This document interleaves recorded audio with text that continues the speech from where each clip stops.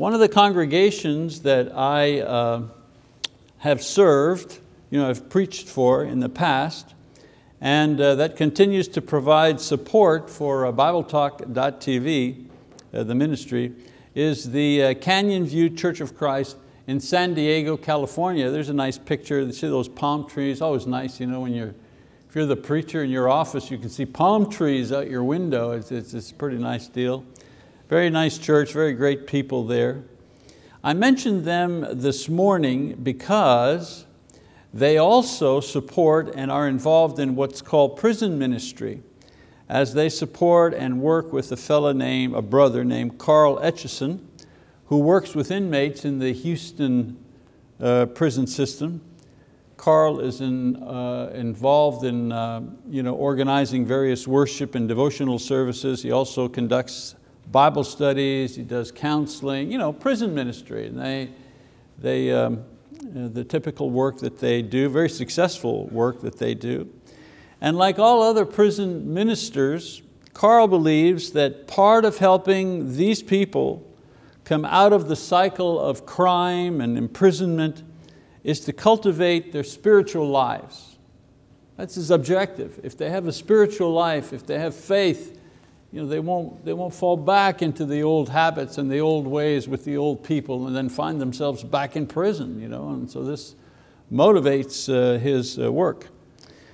He understands that if there is no effort at rehabilitation, there will surely be a falling back into the old ways, so to speak.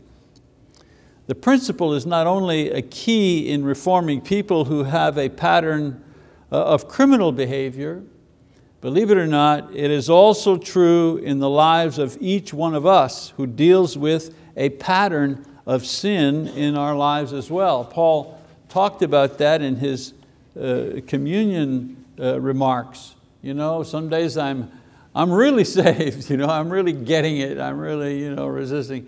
And then there are other days when it's like, wow, am I making it? Am I even saved? Does God even still love me after what I just did or said or thought or whatever? Did you ever have that moment where you say to yourself, I can't believe I just had that thought.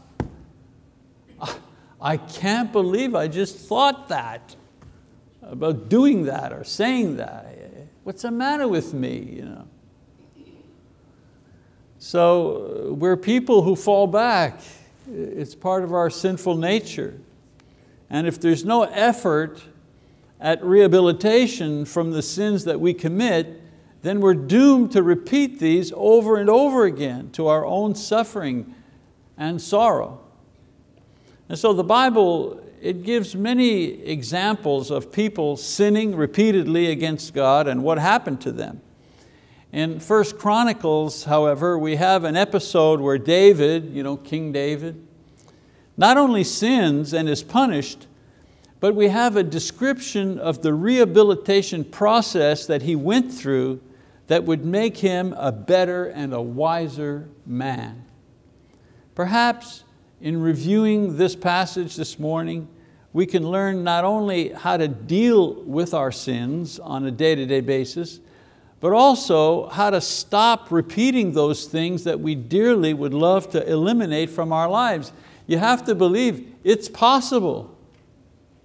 It's possible. It's called sanctification. It's possible to overcome some of the things that we do that we don't want to do, or lessen the number of times that we do this thing. So let's have a little bit of background information here, and we'll read 1 Chronicles chapter 18, verses 1 to 3. It says, now after this it came about that David defeated the Philistines and subdued them and took Gath and its towns from the hand of the Philistines. He defeated Moab, and the Moabites became servants to David, bringing tribute. David also defeated Hadadezer, king of Zobah, as far as Hamath, and he went to establish his rule to the Euphrates River. So basically this passage here says that after David ascended to the throne, he pursued the goal of establishing his borders to the point where God had originally promised, and that is to the great river to the north. Well, that's what kings do, they establish their territory. Well, that's what David did, and this is what this passage talks about. So we keep reading in verse 14 to 17. So David reigned over all Israel, and he administered justice and righteousness for all his people. Joab, the son of Zeruiah, was over the army, and Jehoshaphat, the son of Ahilud, was recorder. And Zadok, the son of Ahitub, and Abimelech, the son of Abiathar, were priests. And Shavshah was secretary, and Benaiah, the son of Jehoiada, was over the Cherethites and the Pelethites. And the sons of David were chiefs at the king's site. And so here what we see is a kingdom that is organized. It's at peace, it's prospering, it's well organized, it's functioning smoothly under the various officials, all beneath the sovereignty of God. So this is the good. Everything is good.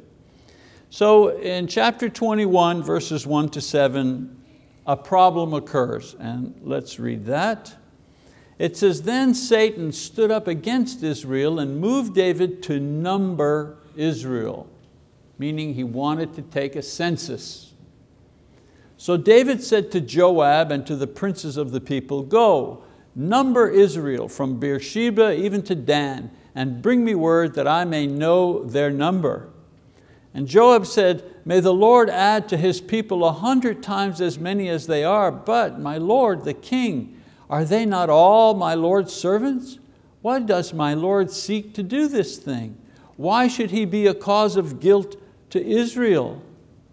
Nevertheless, the king's word prevailed against Joab.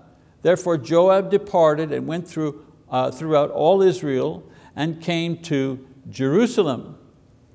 Joab gave the number of the census of all the people to David, and all Israel were 1,100,000 men who drew the sword, and Judah was 470,000 men who drew the sword.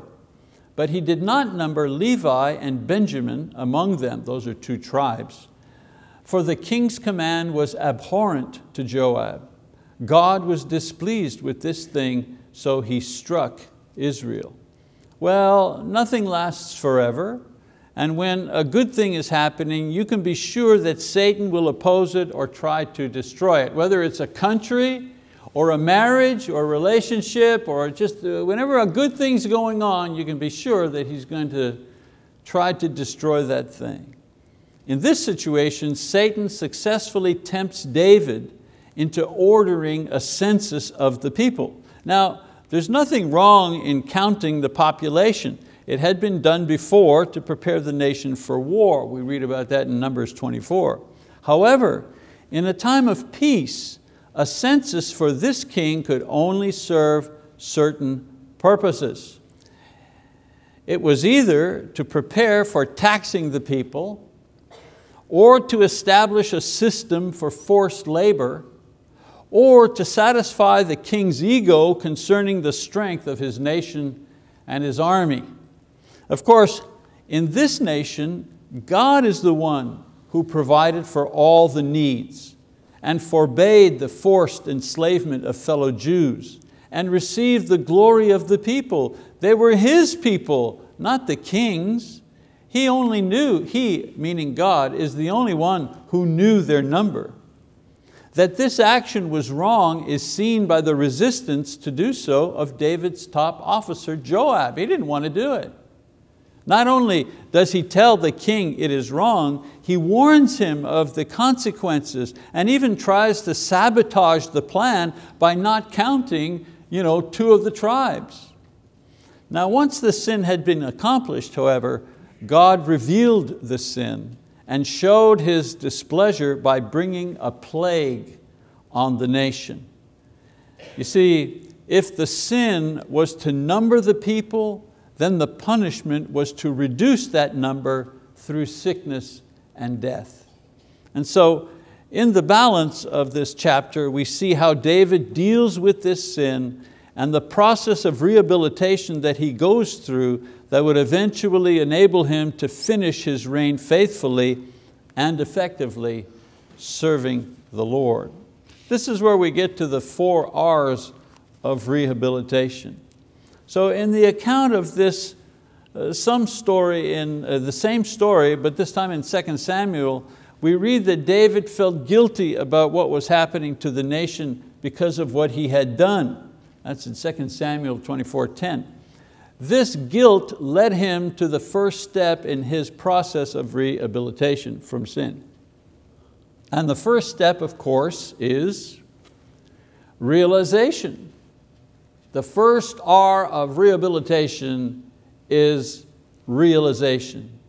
It says in Chronicles 21:8, David said to God, I have sinned greatly in that I have done this thing, but now please take away the iniquity of your servant, for I have done very foolishly.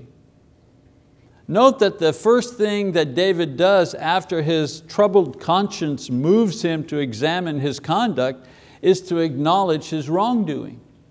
He not only acknowledges that what he has done is wrong without any excuses, no watering down. He also takes the full responsibility for it, and he admits the foolishness of what he had done. A king who has brought calamity on the people that he's charged with protecting. This is usually the hardest part of rehabilitation, recognizing and admitting our fault and our need to change. The second step, or the second R in rehabilitation, is repentance. In verses 9 to 14, we read, the Lord spoke to Gad, David's seer, prophet, saying, go and speak to David, saying, thus says the Lord, I offer you 3 things. Choose for yourself one of them, which I will do to you. So Gad came to David and said to him, thus says the Lord, take for yourself either 3 years of famine or 3 months to be swept away before your foes, while the sword of your enemies overtakes you, or else 3 days of the sword of the Lord, even pestilence in the land, and the angel of the Lord destroying throughout all the territory of Israel. Now therefore consider what answer I shall return to him who sent me. David said to Gad, I am in great distress. Please let me fall into the hand of the Lord, for His mercies are very great, but do not let me fall into the hand of man. So the Lord sent a pestilence on Israel. 70,000 men of Israel fell. And so once he realizes what he has done and acknowledges it, God is ready to deal with him. He does so by revealing the consequences of his sin on the nation. In His mercy, He allows David to choose which of the 3 he's going to suffer. He can face the wrath of nature, he can face the wrath of his enemies, or he can face the wrath of God Himself. Of course, all 3 things are controlled by God, but what is interesting is which David chose and why. He chooses to be dealt with directly by God, hoping that God's mercy will be upon him. In this we see David's repentance at work in a very real way. He showed that in the worst of circumstances, he was ready to trust in God.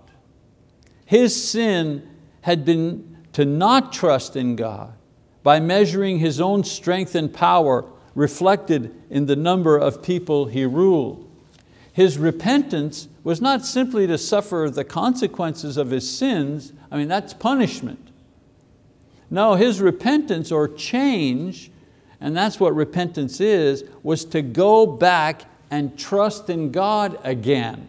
That was the repentance. Some people think repentance is punishment. I'm just going to suffer the consequences and that's it. I've repented. No, repentance is I change. I change the way I think. I change my estimate of what I am, who I am, how I am, whatever that is. I change that because that is what got me into this sin. His mistrust of God led him to trust in himself.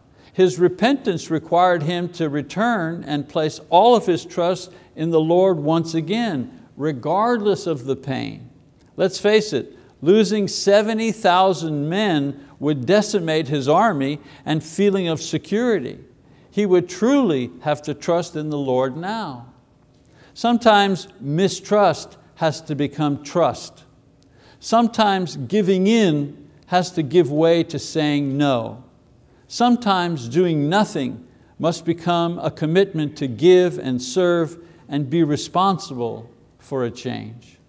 Whatever the sin, in order to move away from its grip on us, there needs to be a change concerning it. Otherwise, we are doomed to repeat it over and over and over again. It's not enough to say, I feel bad about this. I don't like myself because of this. Repentance requires change. And if there's no change, there's no repentance. The third R in rehabilitation is restitution. Verses 15 to 17, let's read that. It says, and God sent an angel to Jerusalem to destroy it. But as he was about to destroy it, the Lord saw and was sorry over the calamity and said to the destroying angel, it is enough. Now relax your hand. And the angel of the Lord was standing by the threshing floor of Ornan the Jebusite. Then David lifted up his eyes and saw the angel of the Lord standing between the earth and heaven, with his drawn sword in his hand stretched out over Jerusalem. Then David and the elders, covered with sackcloth, fell on their faces. David said to God, is it not I who commanded to count the people? Indeed, I am the one who has sinned and done very wickedly. But these sheep, what have they done? O Lord my God, please, let your hand be against me and my father's household, but not against your people, that they should be plagued. And so David did not blame others for his sin, and this was very noble of him. But when you mess up, your nobility doesn't help the guy that you've ruined because of your sin. People died because of him. The nation became vulnerable because of his failure.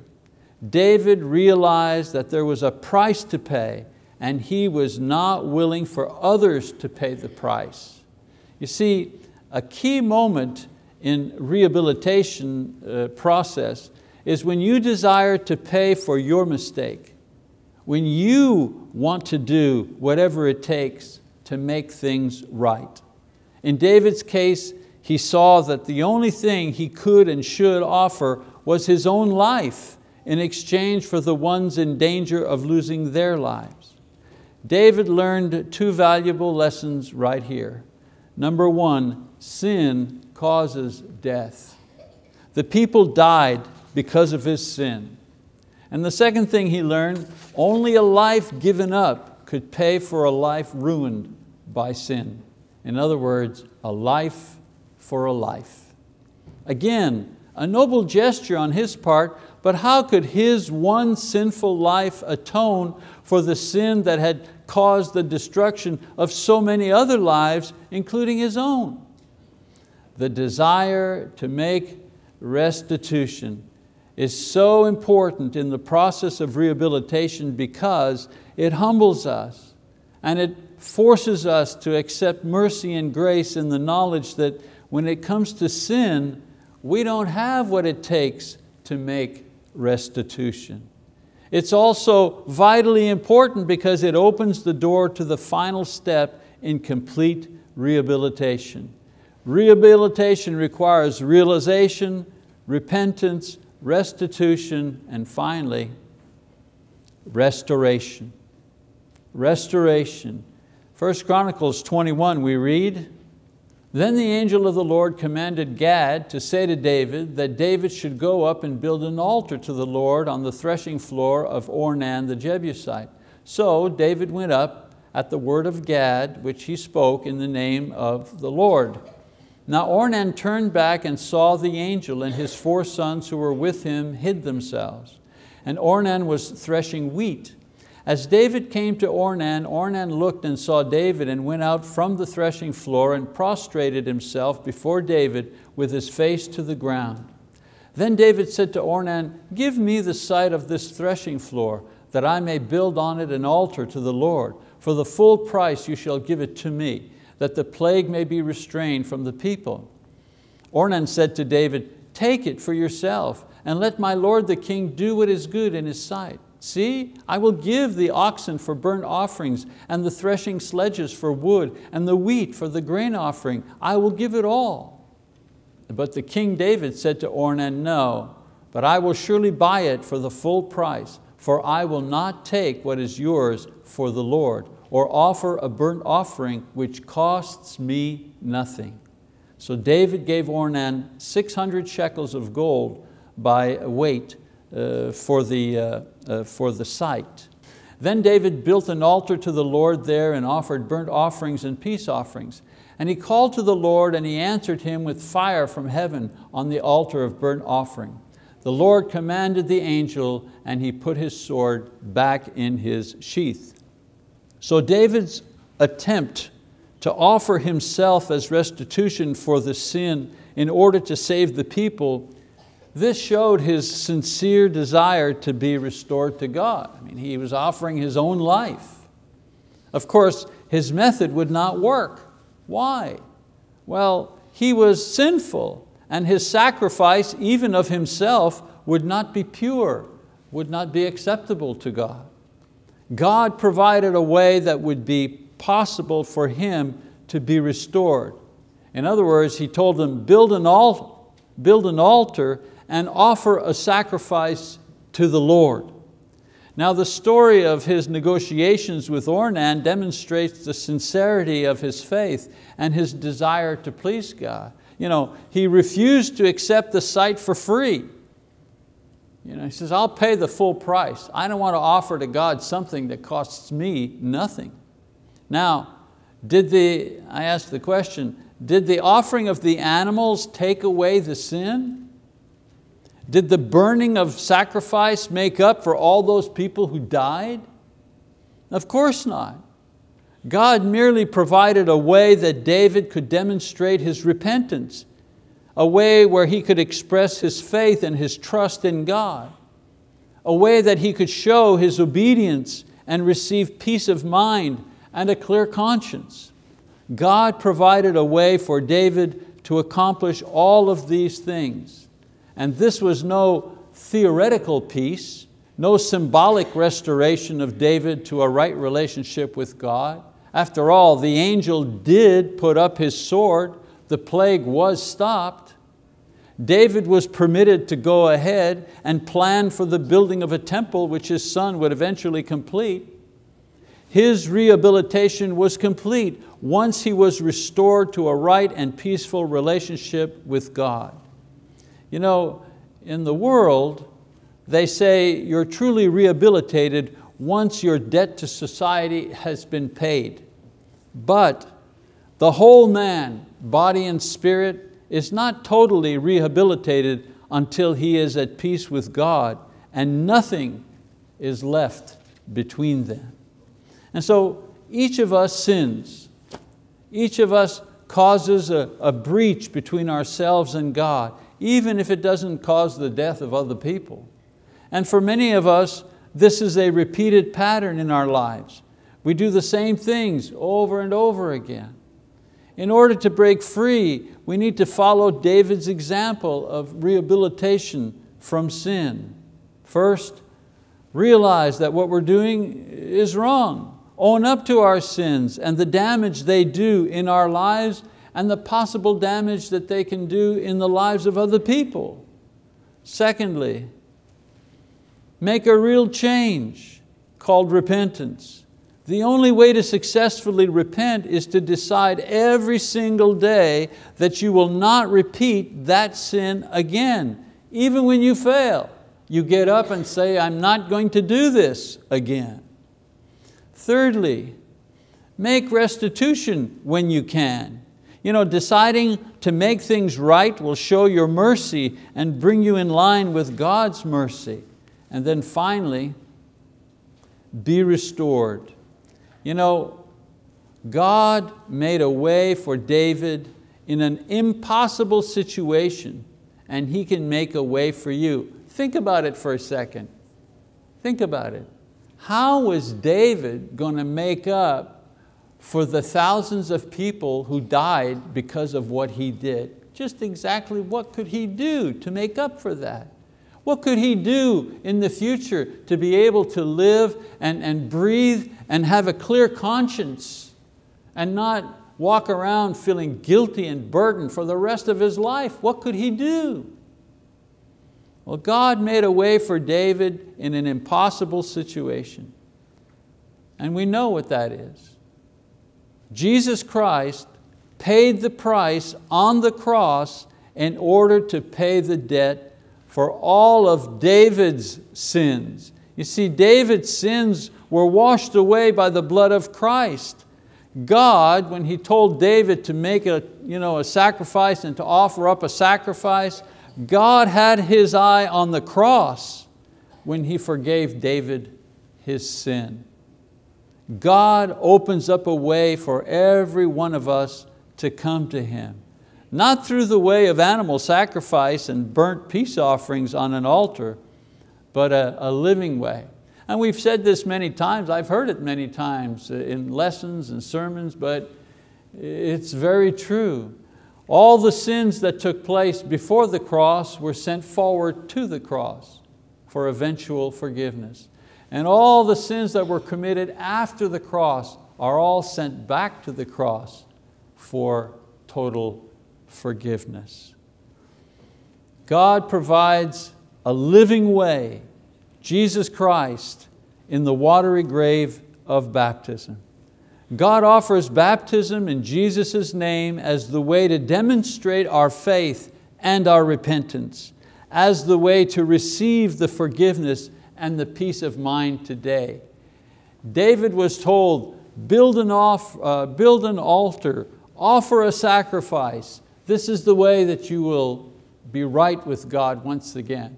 Today we say, repent of your sins and be baptized for the forgiveness of your sins, and you'll receive the gift of the Holy Spirit.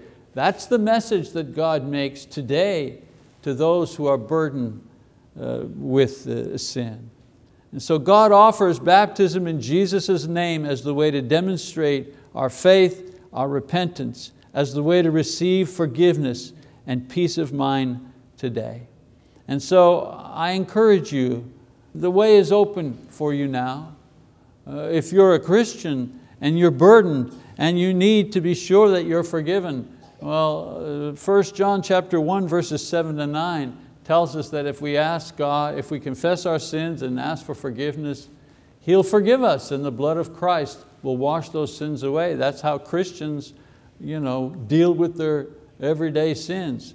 But if you haven't ever dealt with Christ, if you've never confessed His name, then we ask and encourage you to begin your rehabilitation, your spiritual rehabilitation today, and that's by coming for forgiveness and restoration, by confessing the name of Jesus and being buried with Him in the waters of baptism. If you need to respond in any way to this invitation this morning, we encourage you to do so now as we stand and as we sing the song of encouragement.